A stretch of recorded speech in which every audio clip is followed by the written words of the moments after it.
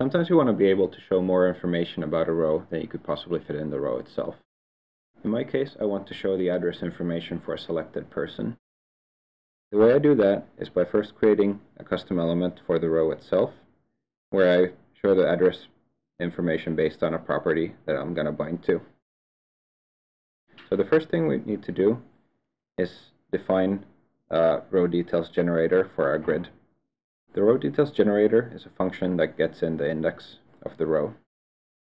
In the generator, we first need to create an element that we want to get shown, in our case the address row. We then want to get hold of the item for that row so that we can get the address information from it. To do that, we're going to call getItem_onGrid. GetItem takes in two parameters, the row index and a callback function. So in case there are no errors, we're able to get the address information from the selected item and bind that to the address property on our address row.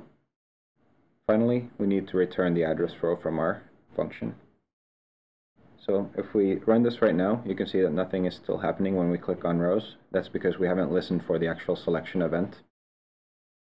So what I'm doing right here is I'm keeping track of which row details I'm showing at the moment. That way I can always hide the previous row details when I'm showing the next row details. So if we run this right now, you can see that when we click on a row, we get the address information, and when we click on different person, the previous person's address details get hidden.